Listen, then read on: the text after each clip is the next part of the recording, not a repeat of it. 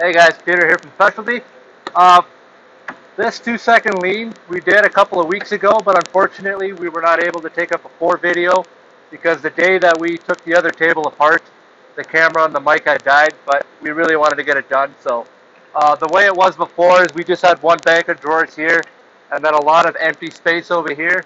We had this big label printer sitting on the table, which took up half the table, and then paperwork was just kind of scattered everywhere. So what me and my two other lead hands did is Vitaly and Matthew is we kind of designed this table the way we liked it. So we have a left bank of drawers here just for outsource and other assorted stuff. We're going to organize that yet.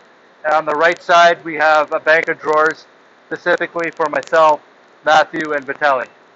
And then we also moved the printer over here so that everything's right-hand reach, same as the scanner. It was over here, but since all of us are right-handed, it made more sense to have that over here. We did a little cutout box back here, so the garbage labels we could just throw out.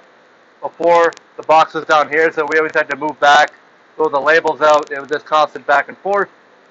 And yeah, that takes care of that 2-second lean.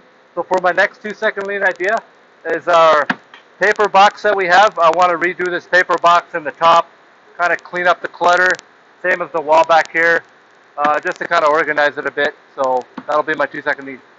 Thanks. Hey guys, Peter back at Specialty here. As you can see, our lead hand table is looking a lot spiffier than it did.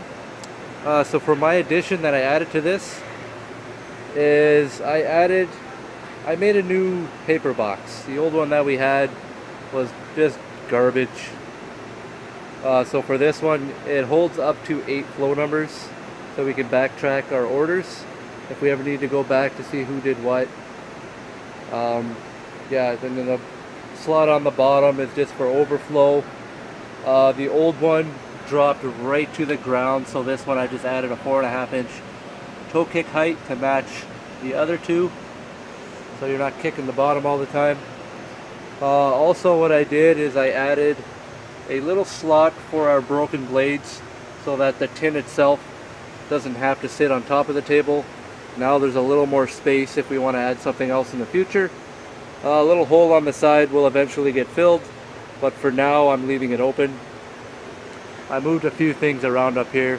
One other thing that I did is this cord for the scanner came out of that hole, so whenever you wanted to scan something, it would always get tangled up and then put it back, and then you constantly had to push the cord back.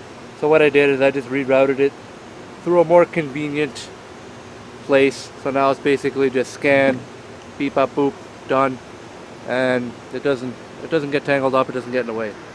So yeah, that's my 2-second lean. Thanks for watching.